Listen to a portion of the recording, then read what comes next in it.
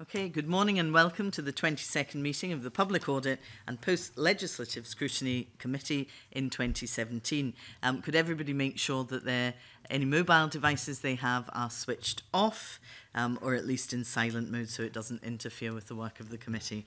Item 1 is taking business in private. Are we agreed to take item 3 in private? Thank you very much. Item 2 on the agenda sees us move on to evidence on the joint Audit Scotland and Accounts Commission report on self-directed support. And I welcome this morning Fraser McKinlay, Director of Performance, Audit and Best Value, Antony Clark, Assistant Director, Lorraine Gillies, Senior Manager, and Zoe McGuire, Auditor, all from Audit Scotland. Could I invite an opening statement from Fraser McKinlay? Thank you, Convener, and good morning, members. So as you say, Convener, we are delighted to bring to you today the report on the progress of self-directed support. As you say, it's a joint Auditor General and Accounts Commission report. A wee bit of background, first of all. Self-directed support, often referred to as SDS, aims to improve the lives of people with social care needs by giving them much more choice and control over their social care support. And that requires significant changes to the way social care has been provided in the past. The 10-year self-directed support strategy was introduced jointly by the Scottish Government and COSLA in 2010, and the Self-Directed Support Act came into force in April 2014. And at that time, Convener, you'll remember that we published a report on readiness of the implementation of the Act at that time, and we found that Council still had a lot of work to do to make the cultural and practical changes needed to successfully implement SDS. This more recent report looks more closely at people's experiences of SDS and what is helping and what is hindering progress. As you'll see in the report, Convener, we found many examples of positive progress, and the audit team heard some real success stories from people for whom SDS was working well. But it's also clear that authorities have not yet made the transformation required to fully implement the SDS strategy, and we also heard about people not getting the choice and control envisaged in the strategy and some who were really struggling with the process. Social work staff are very positive about the principles of SDS and of the whole idea of personalisation around people's social care, but a significant minority of them lack the understanding and confidence that they need to implement self-directed support successfully, and we found that staff need to be more empowered to make decisions with people about their individual support. Where staff are well trained and supported, and they have permission and encouragement from senior managers, that's when they are more able to be bold and innovative with people about their social care. Of course, you'll be aware that authorities are experiencing significant pressures from increasing demand and limited budgets. And within this context, changes to the types of services available to people have been slow, and authorities' approaches to commissioning can restrict how much choice and control people have. In particular, what's known as SDS Option 2 looks quite different from one area to another. There are some tensions for service providers between offering more flexible services and making extra demands on their staff, particularly when there are already challenges in recruiting and retaining social care staff in many places in the country. And we found, finally, Convener, that SDS implementation stalled somewhat during the integration of health and social care services. We found that managers' attention was inevitably diverted towards the arrangements for setting up integrated joint boards and running and scrutinising those new integration authorities. So in conclusion, Convener, the report makes a number of recommendations for local authorities, for the Scottish Government, for COSLA and other partners involved in implementing SDS, and those are shown in the report on pages 6 and 7. And as ever, Convener, we will be keeping a close eye on the continued progress of self-directed support, and in discussion with the committee may well consider revisiting it in the future. So with that, Convener, myself and the team are very happy to take any questions the committee has. Thank you. Thank you very much, Mr McKinlay. Could I record apologies from Monica Lennon and from Alex Neil, who aren't able to be with us this morning, and then turn to the first question from Colin Beattie. Thank you, Mayor. I'd like to look a little bit around budgets here, because that's, to me, the key to all of this. Money, unfortunately, is central. And I'm looking at paragraph 62, bullet point 3. And you're saying here that fewer people qualify for social care support because of the tightening of eligibility criteria at councils. And you're saying that the number of older people in care homes has gone down from 38.4 to 33.3 per thousand, and the proportion of people receiving home care has also decreased from 60.8 to 49 per thousand. That's quite dramatic drops. And yet, a couple of bullet points before, you're talking about an 8.6% increase in real terms of the cost of servicing a much decreased population that qualify. Why is that? I'll ask the team to come in, Mr. Beattie, but in a nutshell, it's the demographic change we are seeing with significant increases in particularly older people means that they are we're needing to spend more on social care, not only to keep up, but actually just to keep the system running. It's worth saying, I guess, that the question of eligibility criteria is a long-standing issue in social care. It predates self-directed support, so of course that's always been part of the equation that authorities have to balance in providing care. But there's no doubt that the combination of, for local authorities overall, reducing budgets and increasingly demanding demographic changes, both in terms of the number of older people and the care needs of those older people, means that that's where the squeeze is coming. So, are you saying that the complexity of care has increased dramatically and more than compensated for the reduction in the overall numbers? Antony, do you want to take that? Mr. Beattie, we covered this issue a little bit in the report we published last year on social work in Scotland. And at that time, we reported that you probably know that most councils have a common framework for assessing needs with 4 levels of eligibility criteria. So there's critical risk, which is a high priority. There's substantial risk, which is also a high priority. You drop down to moderate risk, and then you have low risk. Over the last few years, most councils are now only setting and providing services for people who are assessed at being critical and substantial risk. So the point you've highlighted, I think, is that the threshold for receiving services is now higher than it used to be, and therefore the services people are receiving tend to be more complex and therefore higher cost. And is that purely because of demographics? It's a combination of demographics and also choices councils have made in terms of the targeting of their resources. I just find it difficult when there's been what's a fairly substantial reduction in the number of people in the system, which surprised me. And couple that with an 8.6% increase in real terms of the spending. Does that equate? Does it make sense? The other factor that is probably worth bearing in mind is the cost pressures in terms of pay increases for staff and also general inflation across social work services as well. That doesn't just apply uniquely to social work services, it applies to other services councils provide. That's also a factor in this whole discussion.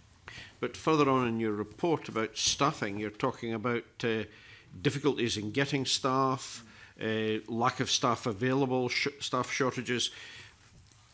So it's not as if are staff costs rising at that level when you can't get staff anyway? I mean, I think I need to do a bit more analysis to properly answer that question, Mr. Beattie. It's something we can go away and look at.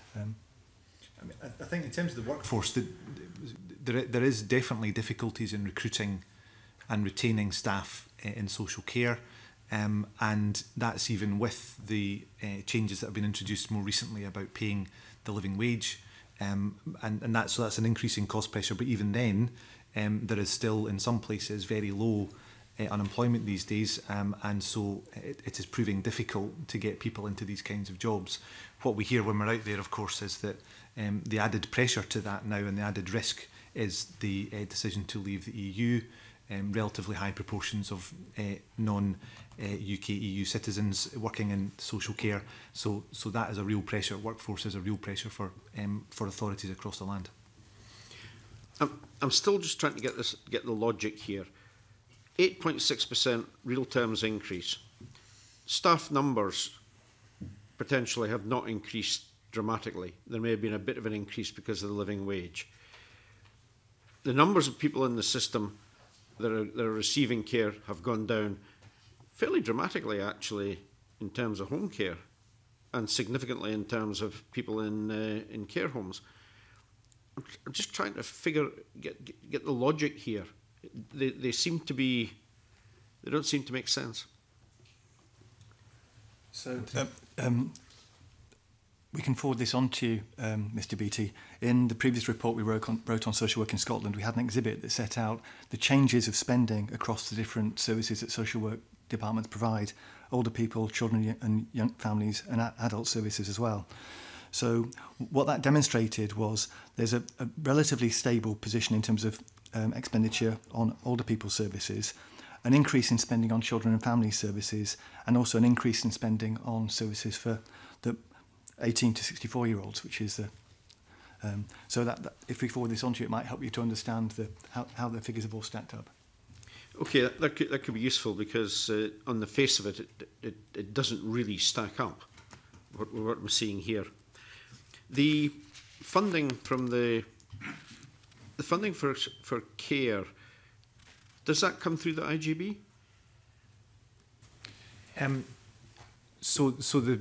So increasingly, yes, but it's worth bearing in mind that the funding for the IGB comes both from the Health Board and the Council. So at the moment, the process is that the Health Board and the Council in a local area agree how much funding goes to the Integrated Joint Board. It's then the Integrated Joint Board's job to commission the services required for the social care services that are within scope of that integrated authority, and it is worth remembering that different IGBs have different services in scope. Is it working well? It's early days, I think, and as we say in the report, Mr. Beattie, there's no doubt that over the last couple of years, as integrated joint boards are being set up and established, that has taken a lot of time and energy and focus, particularly from managers. Getting the arrangements around IGBs, as we reported in our report last year, is taking a lot of time and effort, and inevitably that's diverted attention away from things like this. So is it working well? I think it's too early to say. I think they are all up and running. We've just finished the first year of audit of the integration authorities. We're proposing to do a second report on how the health and social care integration is going next year. That will be about this time next year. We're bringing that through, and obviously we'll be bringing that to the committee. And at that point, we really should be able to see what the impact is on services and potentially on the outcomes for people. At the moment, all the evidence has been around arrangements and getting themselves set up and governance and those kinds of things. We are now needing to get to a stage of seeing integrated joint boards make the difference to services and to people's outcomes. And at the moment, it's a bit early to say. Okay, Bill Bowman.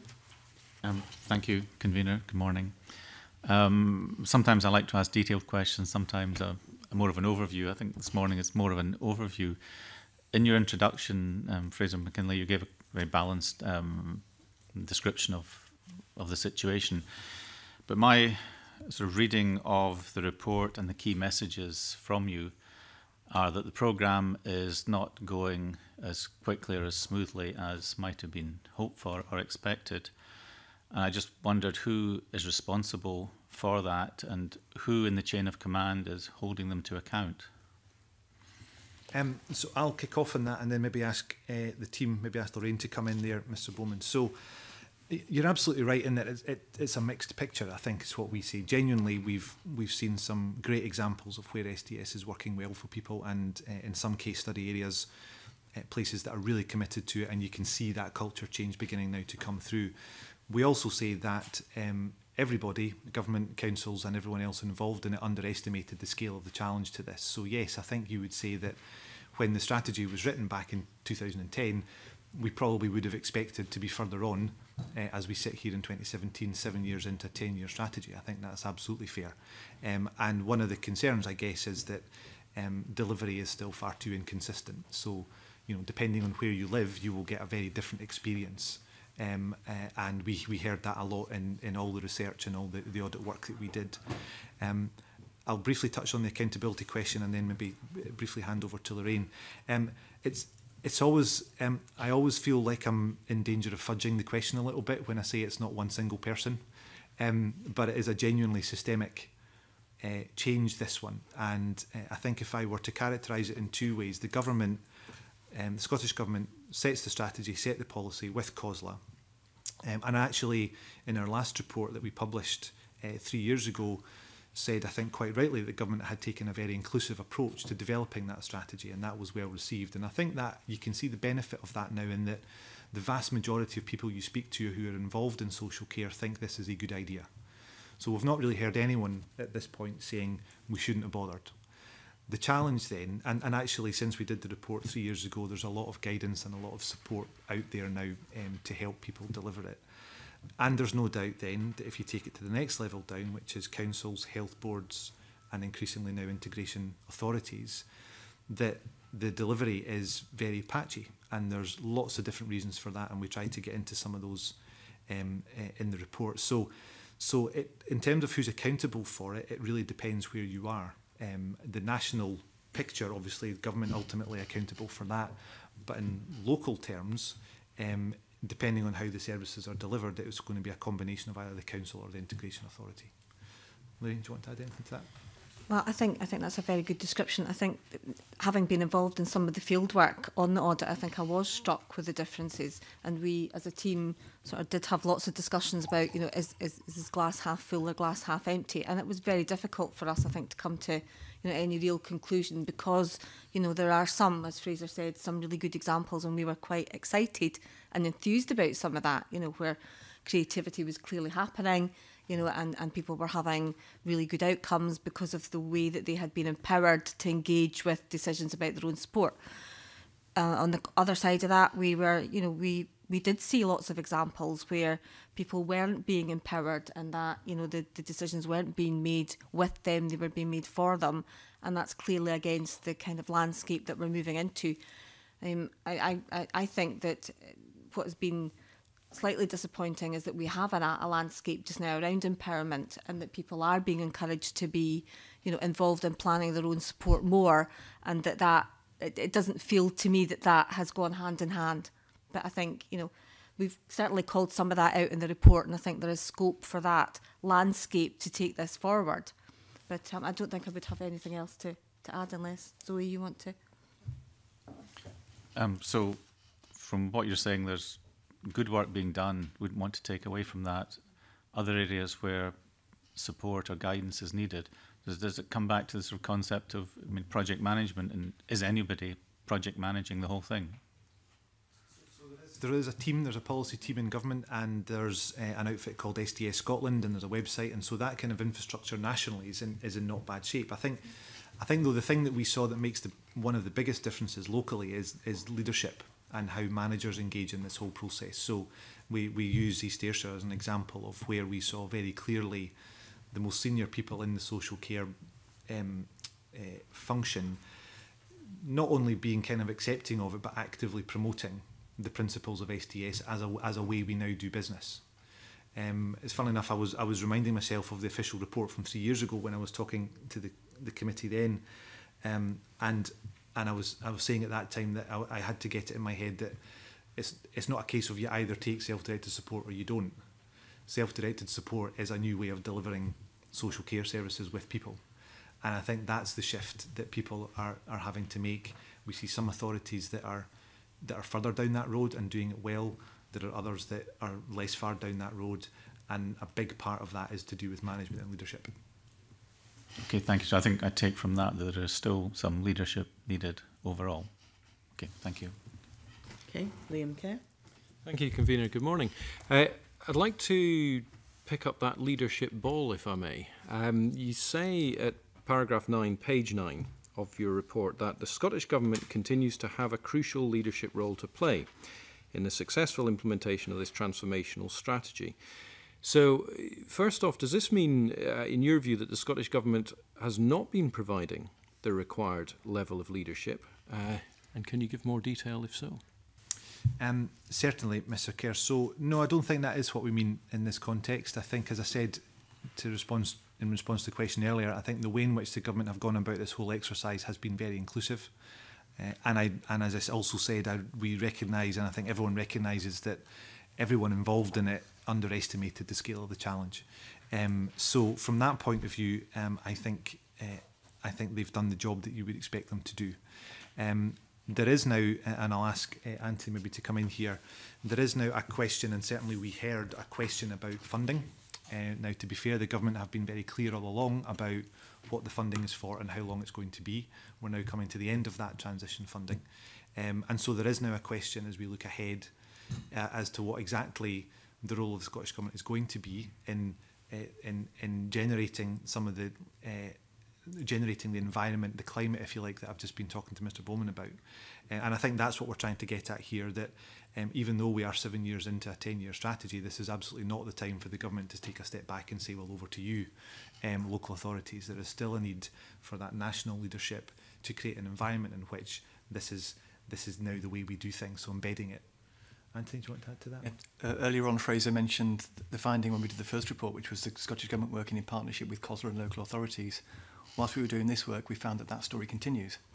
It was very much a sense of Scottish Government and local authorities trying to work together to understand what needs to happen to make this policy real for people out there. And there is the joint COSLA Scottish Government Self-Directed Support Implementation Plan 2016-2018 that was recently published, that sets out the actions that they plan to do over the next couple of years to address in many ways the issues we found in our report.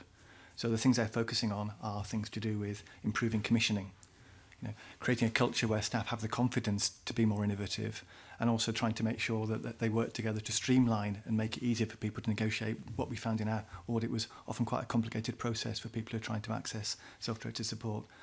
It is a tricky balance though, because I think this isn't a change that can be micromanaged or that can be imposed on local authorities. And local authorities, IJBs and health boards need to be able to respond to local circumstances. That's both an opportunity and a challenge in itself, because clearly you want a consistent and well-developed approach across the country. So the national leadership role is partly about setting the direction. It's also about working with all the other partners to really understand how effectively this is being delivered on the ground. And we've made a recommendation in the report about strengthening and improving the quality of data about the extent to which people really are receiving choice, and this policy is improving the services and outcomes. Can I press you on that? Because I read the 2014 report as well, and I was struck by it appears to me that this is an initiative that's been brought in. It's a potentially very good initiative, but it rather seems as though when you talk about micromanaging, the impression I got from the previous report and to an extent from this one is that the policy's been brought in and almost said, there you go, this is what you have to achieve, but we're not necessarily going to guide you particularly closely as to how to achieve it, which surprised me. Do you have any thoughts on that? I think it would be a slightly unfair assessment to say that it's just been handed over to you, really. Fraser's already mentioned the fact there are a whole range of groups in place that are joint groups between the Scottish Government, COSLA, providers and experts that are trying to understand what's happening at local level, prepare guidance in a collaborative way. So there is a sense of joint working, I think, to provide clarity insofar as one can about what should be happening at local level. Guidance had been prepared beforehand? Guidance was prepared at the beginning. I think what I'm talking about here is people learning the lessons of how implementation is going and then refining guidance so that things can be improved moving forward. It kind of touches on the point about the finding of people having slightly underestimated the scale of the challenge. People have learned, I think, a little bit as they've gone along about what they need to do to make this work more effectively. It was a voyage to an extent into the unknown, really. You're trying to develop and implement a very different way of working, a very different way of engaging with service users. I think it was always quite difficult to predict quite how that should best be done. Yes, and you've alluded to the challenges being underestimated a few times, and I appreciate that. But this committee hears quite a lot about challenges being underestimated, policies being brought in, and then we look at it some years later and say, oh dear. And that rather concerns me. And we've looked at there's 70 million roughly been spent on implementation so far. So there's two questions begged by that. First of all, do you have any insight about what modelling was done at the outset to say this is 70 million is what we'll need to implement this project? Was there business planning done to say this is the amount it should be? And then coming forward, is there any assessment, any learning to be taken from an assessment of what outcomes have been achieved, what KPIs have actually been hit, and where best value has been achieved for that 70 million? I'll ask the team to come in a second on the specifics of whether we looked at the modelling point, Mr. Kitt. It's a very good question. I think what I would say in general terms is that we we are frustrated, as I'm sure you are, that again this is a report where we're saying we don't know what the baseline is and we don't have a benchmark. And that was a recommendation we made 3 years ago. Some progress has been made, but we're still in a position where we don't have good enough data really to get under the skin of the scope and the reach of SDS, in particular things like option 2, which is obviously the newest bit of the landscape. So that is frustrating, and as you say, that's a common theme. The question of how much things cost is related to that, in that we do think it's difficult to find exactly what has been achieved for that money. I think government would say, well, that money was very specifically to provide guidance, to provide support, to help with the transition. So you may not necessarily expect a direct line to improved outcomes because it's about getting the thing set up. I'm also conscious from our work, and I think from the submissions you've received, that there is a debate between local government and Scottish government about whether that money was enough. That's a common debate we hear on lots of new policy initiatives, whether it's early years in learning, whether it's SDS or anything else, and there is always a judgment in there. I think your point is well made, though, about, and we will take this away and have a think about what we might be able to do around that whole question of the rigour around the financial modelling and the business case that comes through the financial memorandums and the legislative process, but then is obviously turns into actual real money when it comes to implementing things. I think your point is well made there. Team, do we have anything on the specifics of how they came up with the original figure? Well, because we were looking at progress to date, we didn't really look back to say what was done at the start of implementing the legislation. There was obviously a financial memorandum that was prepared, and there was a degree of scrutiny on that. And you'll be aware from the correspondence you've received from COSLA that there still appear to be some ongoing concerns about the overall level of funding to support implementation. I would like to come back to that just in a couple of seconds, but one quick question begged is, understanding is that the funding will be turned off, if I can put it that way, in 2018. What happens then, and why was that not planned for at the outset? So to be fair, the turning off, to use that phrase, was planned for. That was always the plan. So that's not really coming as a surprise to anyone. It was very specifically transition funding, and the way that has been managed is as it was set out by the government, to be fair. But as I said earlier, and as we say in the report, there is now discussion underway about what if any, additional funding from the centre, if you like, from government is required to get the strategy up to a better place of completion. And those discussions, we understand, are underway at the moment. If I just add one point, I think you might know from the submission from the Scottish Government, the Scottish Government has already committed to ongoing funding for advocacy, support and information services running through to 2021. And talking of submissions, just finally, in this section, given COSLA's concerns regarding the Scottish budget process, do you think that the Scottish Government needs to take a longer term and more flexible approach to local authority funding to implement this part of the transformational strategy? So as you know, Mr. Kerr, we are big advocates and fans of as long term as you can, and I would include that in the local government and the NHS. It's something we've said in relation to the NHS. It's something we've said, the Accounts Commission has said in relation to funding for local government. Absolutely, I think the more clarity and certainty into the future that councils can have about their funding overall, and therefore the bit of that's for social care and how that applies through to SDS, would be a good thing. So yes, we would encourage government to do that, as we do encourage councils to take a longer term view where they can. It's not directly related to self-directed support, it's related to another piece of work we're doing, which we'll be bringing to the committee next year, which is on early learning and childcare. As part of that work, we're looking at the planning for expansion of early learning and childcare to meet the Scottish Government's commitments of by the end of this current Parliament of expanding the access to publicly funded early learning and childcare. That's an area where we understand the Scottish Government has already committed to local authorities that they'll give them a 3-year funding envelope to allow them to plan with a bit more certainty and confidence. So to an extent that is happening. Thank you. Willie Kofi. Thanks very much, Convener. Thank you, Fraser, for the comments you made earlier about East Ayrshire and the role that they are playing in this process. I do know that they are heavily engaged in this, and I do believe too that it is the way they do business, the way they see it. That was a comment that you made earlier, so that's very encouraging, and it's encouraging also to hear about so many success stories right across this programme. But as usual with the Audit Committee, there are always opportunities for us to explore how we can improve the situation that we have. And I'd like to turn to one of our favourite subjects of data gathering and evaluation. And you've mentioned it several times about the kind of inconsistent approach to data collection that you've seen during your inquiry. Could you give us a little more insight as to how the different authorities are performing here, particularly in relation to the options that people have? I'm particularly keen to find out about option 2 and the take-up people are having in option 2 and what the picture looks like across the landscape in Scotland. So I'll kick off on that, Mr Coffey, and maybe ask Zoe to come in with some of the detail. So, as we say on page 14 and onwards in the report, again, more reliable is required. And I guess I just want to make the point that we don't just say this just because we're auditors, because we like data. Do you know, we say this because we think it's important. We say this because we think it helps decisions. We say this because it helps people understand what their choices are.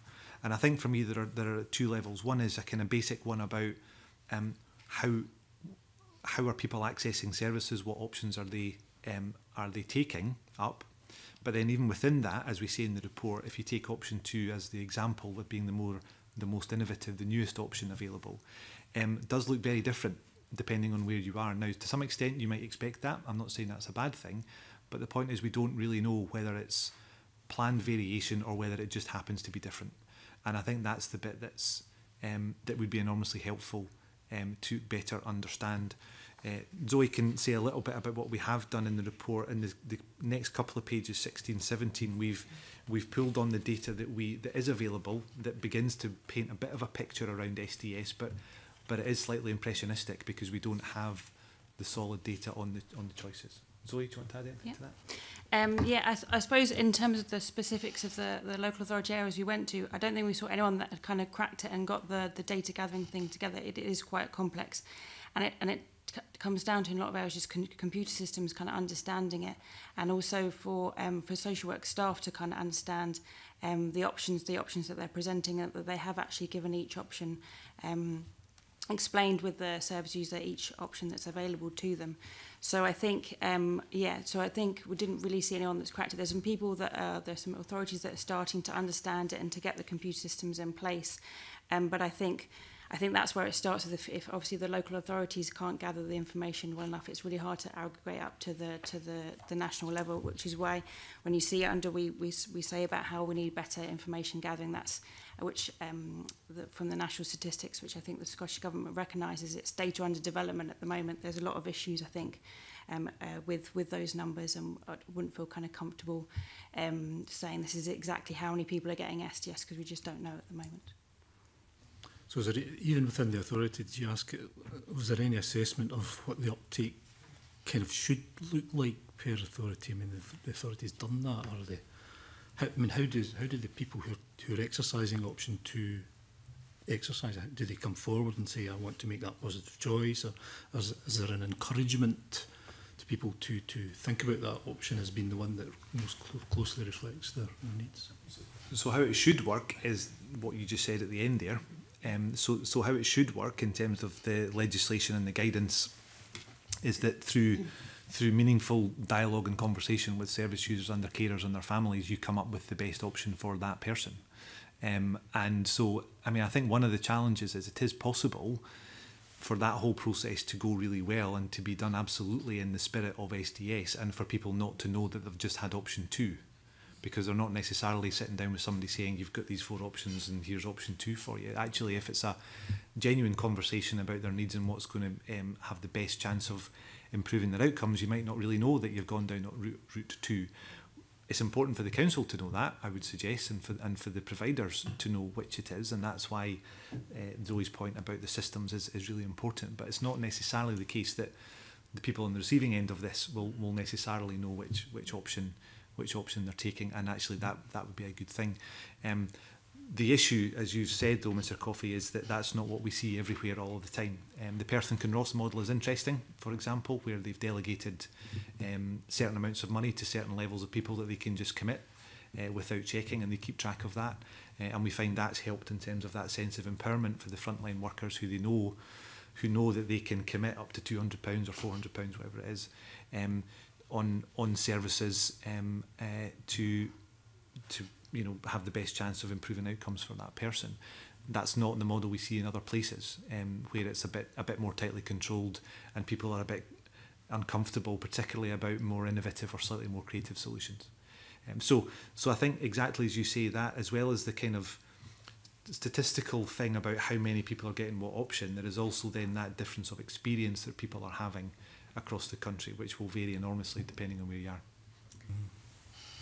And the colleagues have mentioned budgets. At the end of the day, that'll be the crucial factor. Do you think we've got the balance right in supporting the choices that people wish to make, and I mean in terms of the options that they wish to exercise on their own behalf, and the support service we need to put in place to deliver it? Have we got the balance right there, do you think?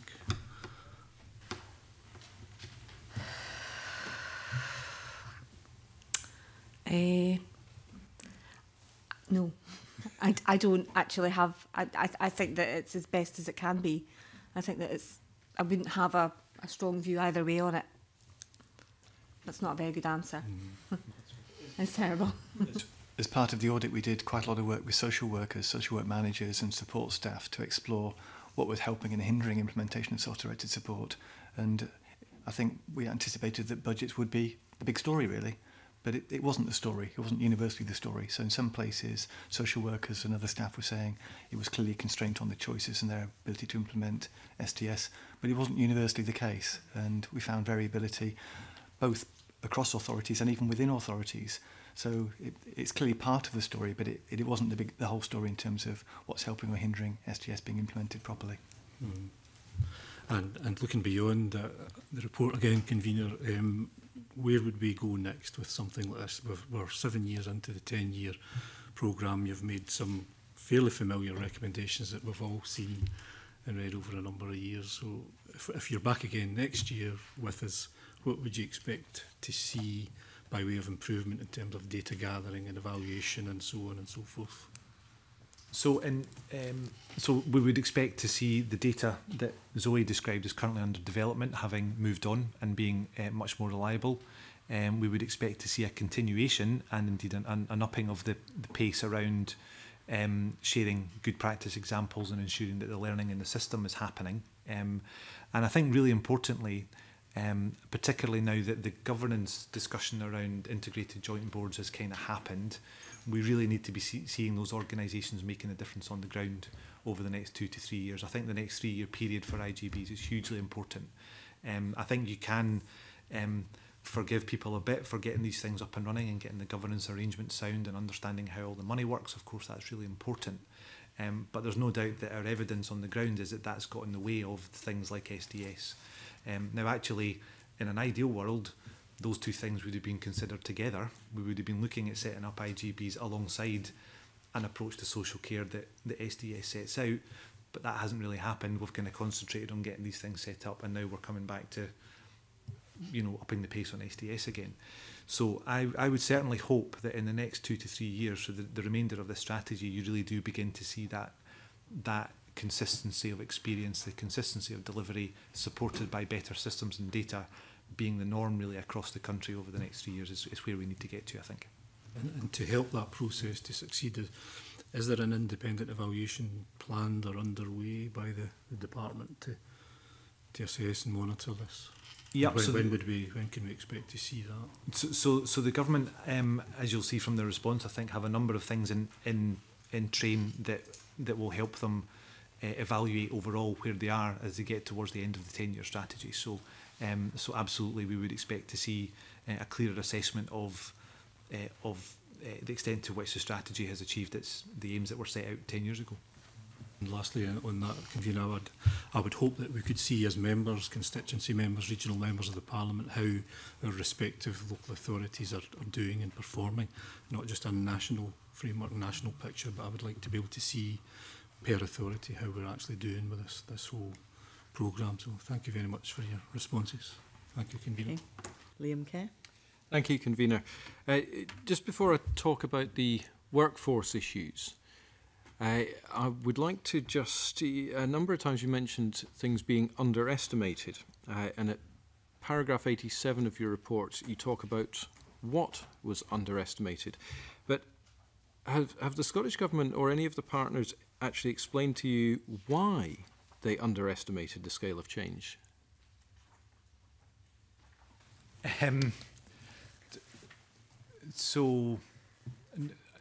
Not really, I suppose, is the answer to that. And I guess that's because it wasn't just government, it was everyone, I think.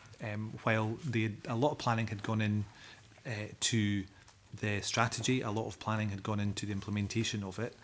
I think the bit that was very difficult to know at that point was just the sheer scale of the cultural change that was required to make this thing work. I think, as well as that, obviously a lot has happened. The world has moved on since 2010, and as you say, we list some of the things in here that we've subsequently identified as some of the things that they didn't anticipate that weren't completed. So I'm not sure it was our sense is it wasn't an absence of thought on their part, on anyone's part. It just genuinely was the scale of this cultural change here was something that people had underestimated. You don't need to analyse that, though, in order to get adequate learning going forward for when something like this happens again. Yep. Don't we need to understand the why as well as the what? So I think that's what we've tried to do in these sections, Mr. Kerr. I think we've, with the benefit of hindsight, looked at what was planned, what has actually happened, what was done, and we've identified on paras 87 and 88 the kinds of things that with hindsight should have happened, and as you say, in future, we would look to learn these lessons for sure. Thank you. So I want to look at the workforce briefly. Zoe McGuire in an answer earlier on talked about the options being explained to users. And I see at paragraph 53 of your report, you have a quote from somebody who says, "In my view, social workers have become gatekeepers for resources.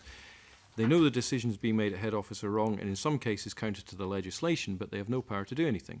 So is it conceivable, in your view, that staff may identify several beneficial outcomes, but only those achievable with the existing resources being provided are the ones that are actually presented as options? Yes, we certainly had those sorts of discussions with frontline social workers as we were doing our case study work or our field work. It all seems to come down to leadership and permission. So if a social worker has a permission to be able to think out of the box and be innovative and creative, then you can follow that through to the outcome for the service user. Where permission isn't clear, or where there's some sort of different understanding of what the purpose of self-directed support is, then we did certainly see some differences in the outcomes that were being achieved by the service user. To put it crudely, if there is a buy-in that this is about people being able to have that discussion and having those really tricky conversations about what's the best thing for them, and if that buy-in is there, then by and large the social workers are able to deliver on that. If there's some sort of sense from frontline staff that actually this is quite tricky, this could be difficult to do, that's not on the list of things, it's a wee bit strange, then those conversations are more difficult for them. Fraser referenced the Perth and Kinross model, and we certainly found that was making a difference. Where there was an implicit permission for social workers to have a threshold, then they were able to be more creative and innovative in the discussions that they were having with people. So I think, yes, we definitely would see some of that. And the point you make, Mr. Kerr, is absolutely right, and I guess is something you see across, to varying degrees, all public services. So I guess doctors have similar choices to make about a balance between the best possible care that's available and the cost associated with that. It's exactly the same with this, and there's always that kind of balance to be struck. I think when it works well, as Lorraine says, is when that's a conversation between the service provider, the social worker and the service user in an explicit way that says, well, yeah, that might be the best thing that we can possibly have, but actually that's going to cost too much, so what else can we do? I think where it's more problematic is where the social worker, and I think this is what the quote is kind of getting a sense of, when the social worker feels very constrained to even have the conversation in the first place. So the message that you hear as a service user is, we just can't afford it. there's no budget, which is a very different kind of conversation to one which is actually trying to explore what the solutions might be. So again, it's that the qualitative nature, which is why we've done for us a lot of qualitative audit work in this report, speaking to service users and social workers, because I think that's where you really begin to get under the skin of it. Understand. And just to add to Fraser's point, one of the important messages that came through from the qualitative work with service users and carers was differences in terms of the transparency of the process. So some people were quite clearly saying that they weren't entirely sure how much money was available, both in actual terms or nominal terms, and therefore they felt that they weren't necessarily being able to express a full choice or participate properly in that discussion about the right services for either themselves or the person that they're caring for. Thank you. Staying with the actual staff on the ground, as it were, in one of your key messages, number 4, you say, at the same time, there are already challenges in recruiting and retaining social care staff across the country owing to low wages, antisocial hours and difficult working conditions. Begs 2 questions. First of all, this is in the context Antony Clark mentioned earlier about increasing of early learning and childcare. And so how will the commitments under SDS be resourced in a context where the demands on the staff are increasing significantly, aren't they? It's very challenging, and there's no indication beyond the discussion we had earlier about the transition support and then the support for advocacy. There's no indication that there's going to be specifically more resource for this. So that's why it is about a shifting of a way of working more than it is investing in more. But there's no doubt that the point you make about care staff across the board is hugely challenging. We're keenly awaiting, I think towards the end of this year, the joint Scottish Government and COSLA workforce strategy, workforce plan around health and care. As you know, we did a report, the Auditor General did a report earlier this year on the NHS workforce, and we're expecting, as I say, Government and COSLA to produce a health and care workforce strategy by the end of this year. And we'll be looking very closely at that, because I think that's where we would expect to see the response to the challenge you've just described, Mr. Kerr, because it is significant for sure. It's not, as you say, just in terms of a quantum of work or a volume of work increasing, although that is a thing. It's also the nature of that work, particularly around SDS, being quite different and asking quite different things of frontline social workers and care workers. That's exactly right. And the second question begged, of course, is the issues you identified, low wages, antisocial hours and difficult working conditions, are presumably not going to change or be changed by the developments later in the year. So do you see anything changing? And if not, do you see the challenge being solvable? I mean, I think that what we've described there is how we've tried to capture the challenge, and I guess to some extent the perception of care work at the moment. But I suppose what we begin to get into is, if you're genuinely thinking about changing how care is provided and delivered. So, for example, if in 10 years' time we get to a place where home care is provided not on the basis of 10-minute slots, if we manage to find a different and better way of doing that, then actually the profession of being a home care worker might be more attractive to people. So the two things kind of go hand in hand, and I think that's the kind of thing we would expect to see in a workforce strategy at the end of the year. It's not saying how do we deal just with the crisis, the problem today. It's actually what does the service need to look like in 5 or 10 years' time, and what therefore do we need to start doing in terms of recruitment, training, promotion, attraction, all of that stuff to make it a more attractive career option for people. So it's those kinds of things that we'll be expecting to come through. The other dimension to this is not just the role that social workers and health staff and the third sector play, it's also the role that communities play as well. And I think when we were doing our field work, we saw some quite innovative and some quite thoughtful practice around local authorities, IJBs, thinking about what the Community Empowerment Act might mean for the role of communities in supporting people themselves. So that's just an added dimension to this, which may of course reduce the pressure on the resources needed from the public sector. I was just going to sort of make that point. I think we saw some very innovative work, particularly up in Western Isles. Another thing to say is that we've seen, some examples of local authorities who know this is an issue, know it's going to be a worsening issue, and trying to do some innovative work. So, for example, we saw Stornoway Western Isles Council doing some work with Skills Development Scotland to try and attract young people into caring. Now, that's a difficult thing to do. There's a challenge, but you know, it kind of feels like there are discussions starting to be had, given the resources and given the demographics that you're working with.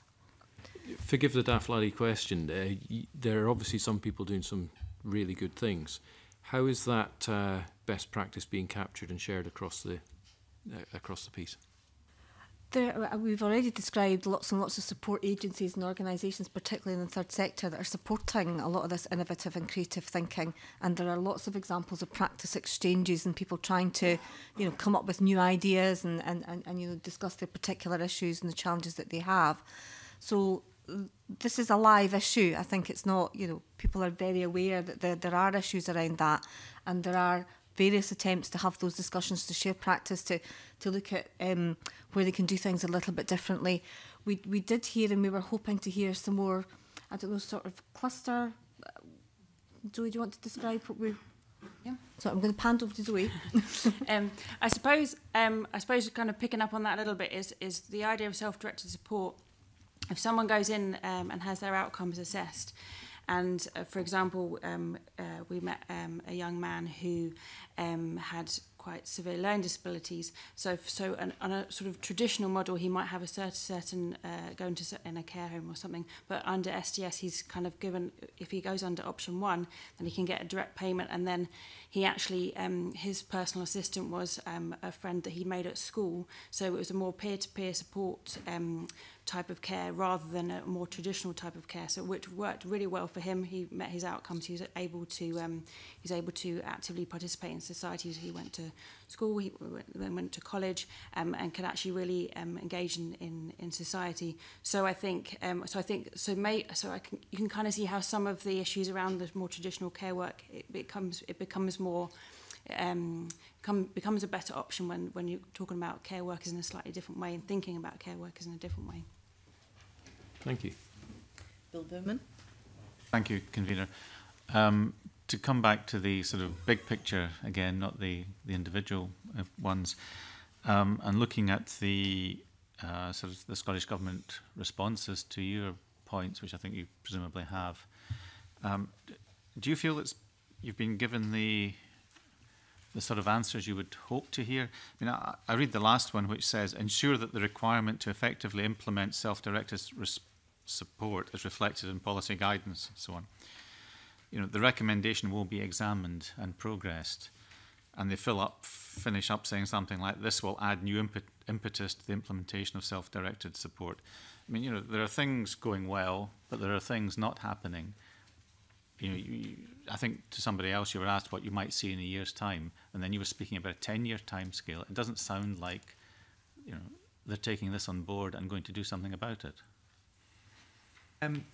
So two things in there. So as ever, I would like the responses to be more specific, and I think that one in particular could have been more specific. And so that I would accept. I don't think that necessarily means though that the government aren't taking it seriously and doing quite a lot of work on this. So I don't think I would go that far. On that one in particular, I think we think that's really important, because if SDS is genuinely about a different way of operating, then it needs to be built into everything else. And at the moment, it still feels a little bit siloed. It still feels a little bit like there's an SDS policy over here, and then there's a childcare policy over here, and then there's the Community Empowerment Act over here. All of those things need to be coming together, and so that's why we made the recommendation. And of course, we will look very carefully at the reform of adult social care programme as it progresses. So I guess we are content with the response from government. Would have liked in some places for it to be more specific in terms of the action that they are now taking. But I guess to give assurance to the committee, we will continue to keep close to this whole issue as we progress towards the end of the strategy. And do you see something behind the scenes that suggests that, you know, oh goodness, this report's telling us it's a wake-up call, we need to do something? I'm not sure it's been a wake-up call, because I think with some justification, I think government would say that they've been awake to this for a while. Do you know, it's not so a lot of the stuff that I think Antony mentioned, a lot of the stuff that we've raised in our report and recommended is contained in their strategy action plan for the next 2 years, 2016 to 18. I could speculate that that might have had something to do with the fact that we were doing this audit and they knew it was coming, and behind the scenes they knew what we were likely to say. And if that's the case, then I'm delighted with that, because it moves the thing on. So I guess it's one of those things where it's a process that has been ongoing, and I think what we're saying now is, and I think government agree with this, is that there is a step change required in the pace and coverage of implementation. I think that's the key thing. There's been a lot of good work done, but we're now at a place where it needs to be happening more consistently in more places. Wait, but they just need to get out of bed, maybe. Okay, thank you. Fully coffee. Thanks again, Convener. I wonder if I could just ask you for your thoughts on the issue of choice, ultimate choice. A service user perhaps decides they need this or that, and an assessment disagrees with that, and not on the basis of cost. So as Liam Kerr was leading us earlier, but say there's no issue about cost. Ultimately, who makes the decision? Because I see your example on page 27 there, where you refer to him as George, and he decided he didn't want particular care on a Saturday so he could save the money up for a carpet. So did George get his carpet, I suppose? But where ultimately is the choice? If there's a professional judgment about something that a service user wishes that the professional team disagree with, where do we sit? It's the kind of core question at the heart of SDS, Mr. Coffey, I think. So the starting point is the safety and well-being of the service user. And I guess at that level, to use that terrible word, the professionals will say that's just not a good idea.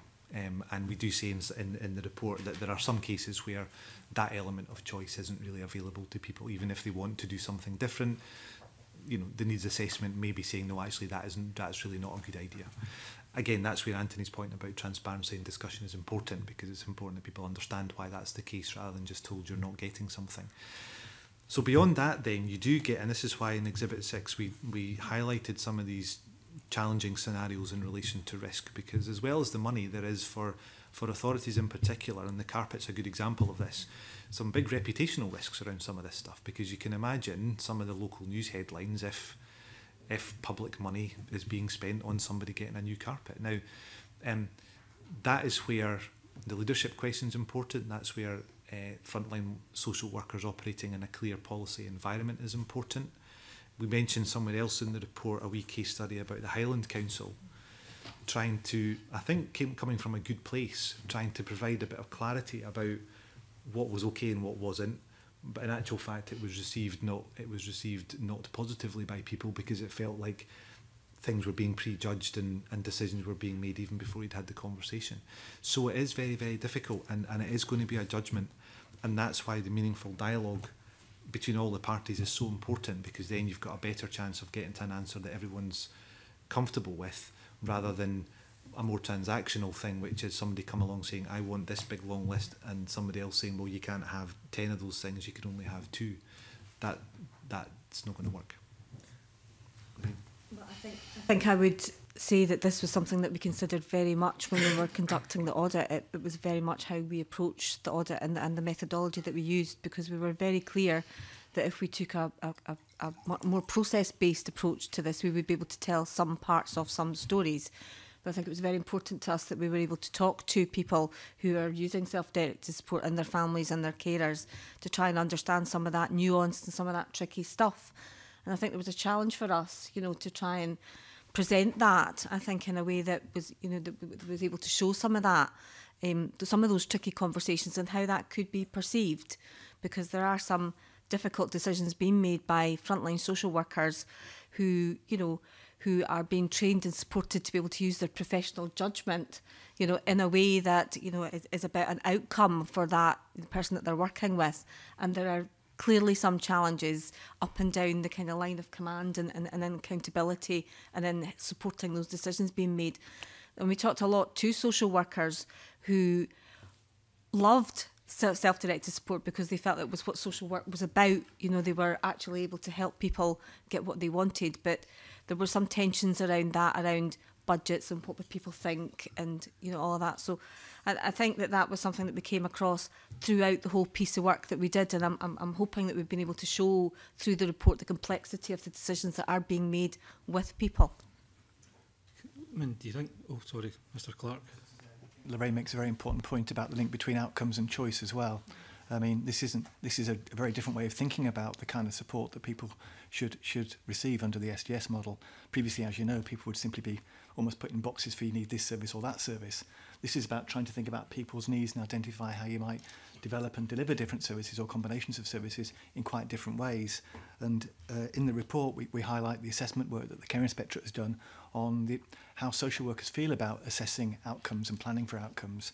And there's quite a striking trajectory of the extent to which the support plans that social workers are agreeing with users and carers do focus on outcomes. So it's gone from half of the plans having outcomes at the centre in 2014 to 3/4 of the plans having outcomes at the centre in 2016-2017. So that's quite a big change. That's part of the tension here, I think, in terms of social workers beginning to understand, well, will the service deliver outcomes as well as the cost dimension to the discussion as well. And this is about judgments, isn't it? You know, people will have different judgments about what's right, and both in terms of the services and also the use of public funds, which adds to the complications of this process for everybody. Is there still a big issue in there, though, for local authorities or social workers, OTs, who may fear litigation, perhaps, if they recommend something that is for a person that is ignored? Are there any cases where the service user does proceed with their choice against the recommendations of the social worker? Or I don't think that was a thing we came across. I don't think the concerns that social workers had wasn't to do with being sued or litigating in any way, Mr. Coffey. It was more to do with, you know, what happens if this doesn't work? Can I spend the money? How's it going to look? What's my manager going to say? Do I have permission to do this kind of thing? So it was those kinds of issues more than a specific thing. And you know, just to be clear, the concept of best value remains incredibly important in this whole discussion. So absolutely, the decisions that are taken, however innovative and how creative, need to stand up. They need to stand up in terms of both the outcomes and in terms of best value and value for money. In an ideal world, and we have some of those in here, you can do all of those things. You can improve outcomes, and it can be less costly, and therefore value for money, best value is delivered. But absolutely, there is a need for authorities, managers in particular, to have an eye to issues of best value and reputational risk. Of course, there is. Good. Thank you. Okay. I take you back to the point Colin Beattie raised with you, because I just think it's helpful to capture some understanding of this.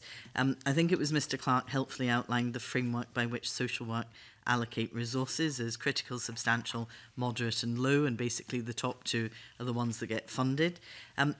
Is that then a reflection, if there's greater spend but fewer people, that actually that money is going towards complexity and crisis rather than prevention? Is that a fair comment?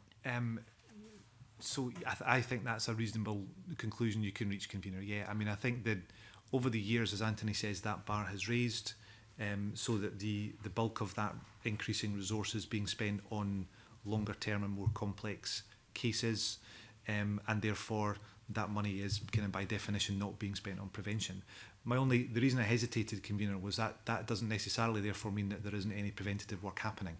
It's just that it's maybe not being spent out of that particular budget, because of course there can be lots of, you know, work in the community, there can be work in housing, there can be all sorts of other ways in which prevention can be done that can help prevent people getting into those top two categories in the first place. So there's not a direct line necessarily, but for sure your analysis is sound, which is the bulk of that money is now being spent on the top two categories. Because I remember debates maybe less than a decade ago where we talked about shifting the spend to prevention, because that, you know, avoided people getting into the more complex, more costly stage. So I'm assuming that if that's happening, you know, across the board and you accept that analysis, then it's happening within SDS as well, and this is simply funding complexity rather than anything else. No, I don't think there's necessarily. I don't think that necessarily follows. I think, as I said earlier, the question of eligibility criteria and decisions being made locally has always been there in terms of social care. So in a sense, that hasn't really changed, and that would be the case regardless. If anything, I think you would probably argue that self-directed support as an approach should actually ease the pressure to that. It should actually help, because it should allow more engagement with the people who need services at the lower two areas. So it should be part of the solution. But there's no doubt that constrained resources across the piece inevitably for people makes it harder to change significantly how they're going about their work. I mean, I would agree. I would have thought that it would lead to earlier intervention and therefore more prevention. But we really don't have the data that takes us there. So key from you, and one of my colleagues pursued this, is actually getting the data set right, that we're able to truly measure the effectiveness of this. What discussions have you had with the Scottish Government and COSLA? Do you sense that they will get to the right place? Because you recommended this in 2014, and I don't think they paid much attention to you then. So we are always hopeful, convener, and we do now, to be fair, have a data set that is, while under development, at least it's a data set that wasn't there a few years ago. So our sense is that they will continue to develop that. We have the responses now from this report, and of course whatever the committee decides to do with it will add weight to that. But couldn't agree more that is a really important issue, not in its own right and for its own sake, but in terms of ensuring that this policy is well delivered and implemented across the land. Okay. Let me shift you, because others have explored budget issues with you, and it is typical amongst my constituents that they say, oh, there's no money, and that's why we can't get the package that we think we need. However, the scale of change is something that everybody's raised with you. I remember direct payments introduced in the legislation, I think it was 96. I think SDS is built on direct payments. You have in your papers, I think Exhibit 3 it is, that shows by local authority the uptake for 15-16. How does that differ? Is there substantially more uptake now we have self-directed support, or is this broadly in keeping with the trend that there was previously? I'll see if the team can help with that. Yeah, I can.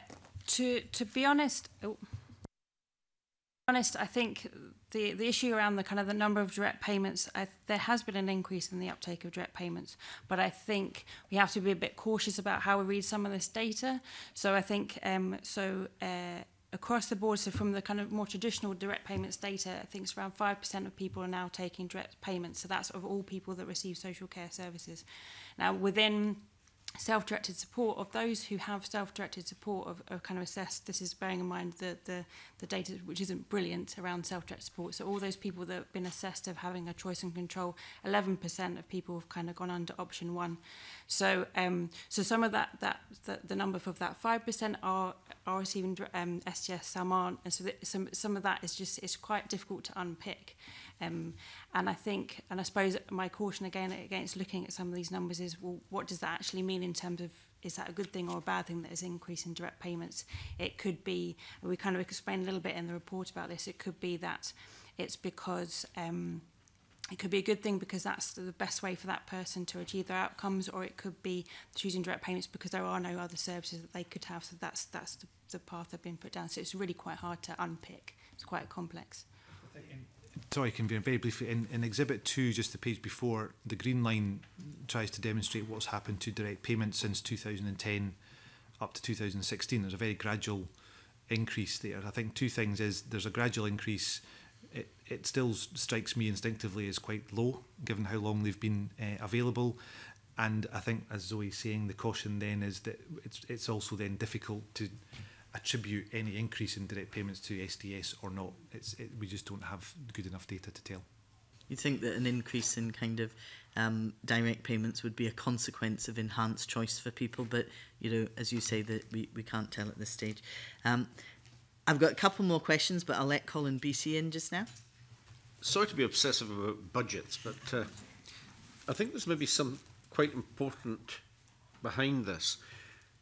In your briefing paper, you said in in key message 2, bullet point 3, authorities are experiencing significant pressures from increasing demand and limited budgets. At the same time, paragraph 88, you're talking about a smaller workforce.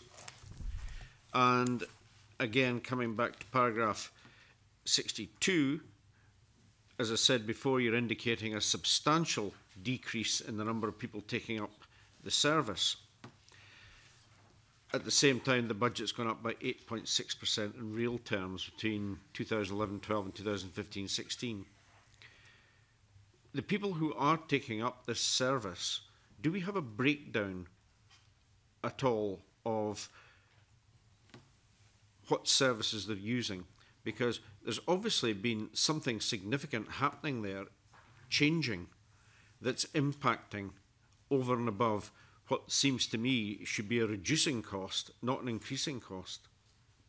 So I'm not sure if we have a breakdown specifically of the services, but it does come down to, as the convener said a second ago, the complexity of the care requirements of people that are now in the care system, Mr. Beattie, I think, in a nutshell. People are living longer, they have more and more complex needs and health and care needs, and that, I think, is why we're seeing the pattern you've just described. See the analysis that brings that through and shows the changes happening, because obviously planning for the future, you know, we need to understand what's happening behind this, because on the face of it, the indications are it shouldn't be.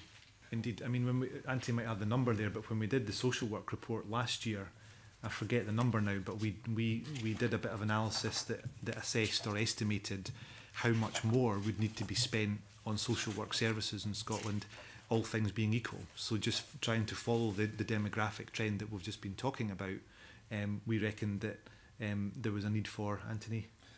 The potential cost increase would be £667 million by 2019-20 unless services change. This is for also a reducing number of people, actually. Yeah. I'm cautious about the reducing number of people because part of the story is increased use of externalisation of services as well. So not all social work and social care services are provided by local authorities or by IAJBs. There's a quite significant use of the third sector and the private sector as well. So when you're talking about social work staff, I think you're probably talking about social work staff that are employed by local authorities and IJBs. There's a significant proportion of staff that are employed in the third sector and the private sector as well.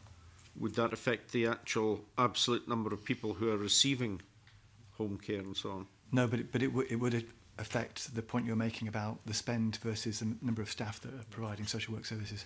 So the spend would increase because you're still same. Contracting out to third parties? Sorry, I didn't make my point very clearly. You were drawing a parallel between changes in social work spending and changes in the social work workforce.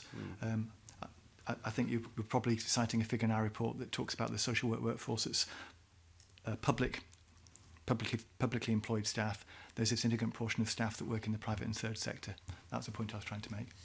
So if we're looking at the cost dynamic, that needs to be factored in. One needs to look at the overall spend in social work services in the public, private and third sector, and also the staffing levels in the public, private and third sector as well. But we can come back to you on that if you'd find that helpful. And I think just finally on this, convener, from me, the interesting thing, of course, to bear in mind is that we see this trend in lots of the work that we do. So the NHS overview report that the Auditor General produces every year will also recognises the cost of that increasing demographic. And I think the reason that we are keen to encourage government to make sure that all these things are joined up is that these tend to be the same people in actual fact. So the people that are receiving this kind of care are also likely to be the people who are potentially in and out of hospital. So ensuring that the kind of that, to use that terrible phrase, the person-centred approach is absolutely the right thing to do. And I think what we're trying to encourage government is to get the right data and processes and systems in place to ensure that on the ground that's actually happening. Return to just a couple of final questions. I'm very conscious that the way social work operates is through commissioning. You have collective services, so take the example of the day centre where maybe 40 people might attend at different points during the day or indeed the week. If 1, 2, 3 people decide to pursue a choice that is different to that, they're then withdrawing from that service. How has commissioning changed to factor that in? And are there concerns expressed by some, particularly in local authorities, about the sustainability of these collective services? So I'll ask the team to come in on the specifics of commissioning, convener, but the short answer to your last question is yes, there are some concerns about that, and one of the things that councils recognise as a potential risk of this is that if there are more individualised and personalised packages and people are choosing different things, you need to also think then about the impact on other services, and that's something that we heard, and that's something we reflected in the report. Team, do you want to say something about the commissioning end of that? This was a topic we covered in some detail in the Social Work in Scotland report, where we highlighted the need for social work departments, which was what we were talking about at that time rather than IJBs, to think differently about strategic commissioning in the context of health and social integration and self-directed support. We cited some good examples of social work departments working with the third sector, working with service users to try and work out how services need to change over time. But we also highlighted a number of examples where providers felt a little bit excluded from those decision-making processes. And it was pretty clear from our work at that time and previous work that the Care Inspector has done that there's still scope for social work departments and IJBs to get better at really mapping out the changing demographic needs and trying to identify scenarios and models of how services might change. It is a risk, I think, because there's a degree of uncertainty and the need for better data in that area. Did you find any evidence from your previous report that that had been taken on board? The report was only published last year. We haven't really followed it up yet. It is something we'll be looking at when we do the piece of work next year on health and social care integration that Fraser mentioned earlier, because we'll be looking at locality planning via AJBs, so that'll be an important part of that story. Okay. Sorry, no, Mr. McKinlay. Sorry, okay. Finally, from me, the committee is engaged in perhaps doing some post-legislative scrutiny, and this has been one area and one piece of legislation that's been suggested to us. I'm keen to kind of try and tease out from you, do you think it's been a problem with the legislation? Perhaps it's too permissive? Do you think actually it's a problem with implementation? And in this area in particular, in social work services, there tends to be a postcode lottery, whether it's differences in charging, differences in assessment, and that becomes very confusing for people trying to access services. Is the guidance that the Scottish Government issues, is it statutory? Or again, is there flexibility for local authorities to interpret in their own way? So I'm looking for just a general feel from you. So on specifics of the last one, there is statutory guidance that was produced at the time of the legislation. So that is there,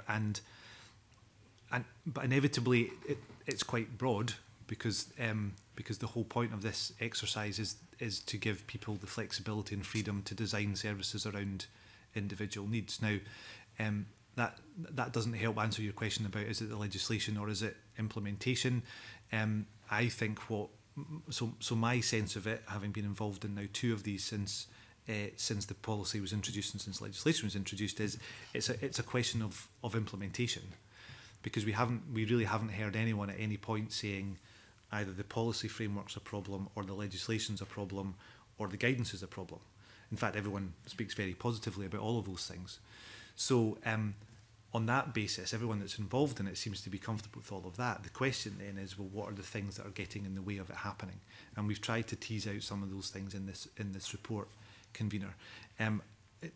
It seems to me that the question, there's always a bit of a balance between it when something is a postcode lottery and when something is actual genuine localisation. I think the thing for me is that councils and individual social work departments or IJBs need to be able to explain why a thing is as it is. Otherwise, I think they do open themselves up to accusations of it just being a bit random. And I think that's where we're still at. I think what this report says is that for no obviously good reason, the way in which these things are delivered, and both, to be fair, both within local authority areas actually and between local authority areas, is still too patchy, it's still too different. And that's why I think I'm not at all surprised that you've had a lot of interest in this, because it's something that touches a lot of people's lives in very important ways. And of course, people talk to each other, so people will know that somebody they know either in the same area or in the next door area have had a very different experience, and they're thinking, well, why is it different for me? On your commissioning point, just an example of that, we talk about the use of framework agreements as one way in which some authorities are operating, and we have an exhibit that says there's lots of good things about that, but the danger of a framework agreement is that you can kind of it can be perceived as saying there's lots of choice as long as it's off this list. So again, we come back to those questions of management and leadership and culture, which are the things that at the end of the day are going to make the difference. But they need to start making the difference in some places quite quickly. Okay. One final point, and I might have missed this, so my apologies. Is there an appeals mechanism? How many have accessed it? Because that usually is an indicator of whether the process is actually working effectively or not. I mean, clearly there'll be a complaints process within local authorities. I'm not sure if there's a formal statutory appeals process, to be honest, convener, and we'll look into that and get back to you on that. Thank you, that's helpful. Any final questions from members? No, can I thank you very much for your attendance this morning.